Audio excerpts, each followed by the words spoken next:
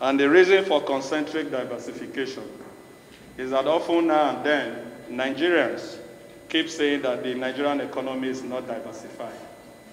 That is absolutely incorrect. The Nigerian economy is diversified.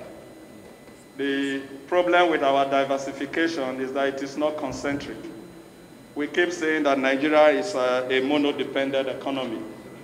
Yes, it was some years ago when oil was contributing about 70 to 80% of revenue and about 95% of our foreign exchange.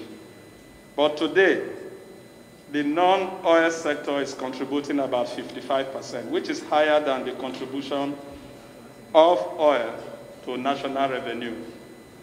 However, the oil sector's contribution to foreign exchange is still very high.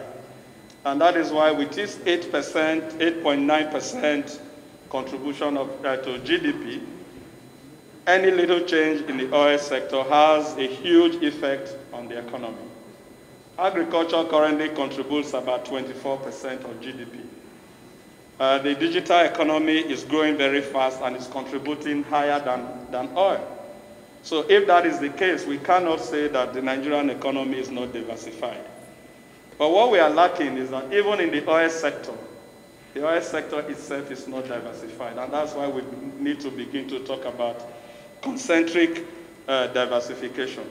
Because it is not only to produce the crude, but we have to process the crude. That's in the refinery. You have to go to petrochemicals.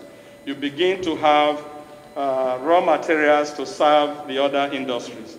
And in that way, we are able to earn more foreign exchange. If we ever come to agriculture, that is contributing about 24% to GDP, we are not processing our products. We are selling them raw. And because there is no value addition, we are not earning foreign exchange from it.